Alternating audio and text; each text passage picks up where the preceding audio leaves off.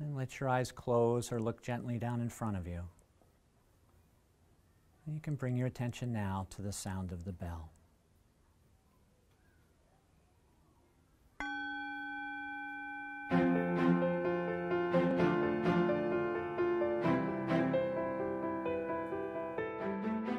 We see different versions of kids under stress. You know, kids who come from families where there might be somewhat chaos in the home or lack of services, resources, those kinds of things. We also have kids who are academically high who self-impose stress sometimes, or they're involved in lots of activities, and so they, it's sort of a generation of stress, I think.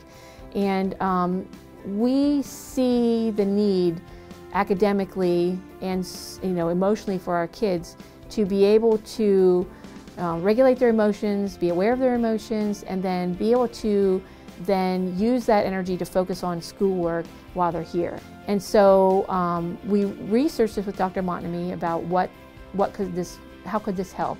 And he was very clear that this could be a skill that kids can be taught, and that they can learn to self-regulate, and that teachers can then be a resource for them to help them self-regulate. And so we brought Dr. Montanami in to work with 3 classrooms.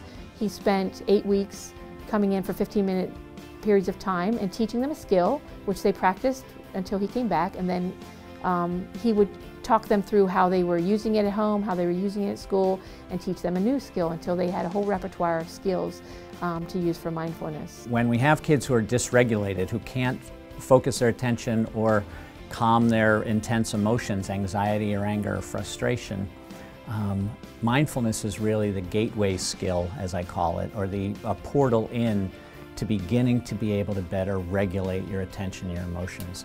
In my room, we do a lot of, when we come back from our lunch and our recess time, the kids are a little crazy. And we sit down, we do some mindfulness and some mindfulness breathing, just to calm their breathing, calm themselves, and calm their thinking. And when we finish our exercise, the kids are much calmer and they're ready to learn. They've settled their thoughts, they've settled their breathing, they've settled their bodies, and they're in a much better position to begin learning for the afternoon.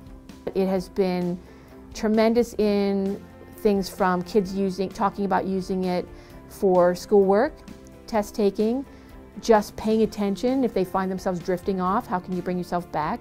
Some kids who have had behavior issues and show up in my office have asked me to do mindfulness with them to kind of calm down so that we can discuss things more rationally. When I'm doing a test, I'm kind of shaky, kind of nervous, but then I just use my belly breathing.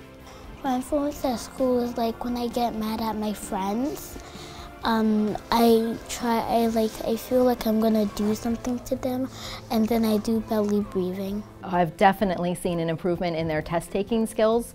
When they are stressed during a test, they will stop and they will take some mindful breaths and calm themselves and take that stress away and realize that it's just a test, but I'm going to focus on this. I'm not going to listen to the noise outside. I'm not focused on the kids in the hallway. My focus is on my test, and they've done a really good job. I can really see a definite difference in their behaviors and their test scores.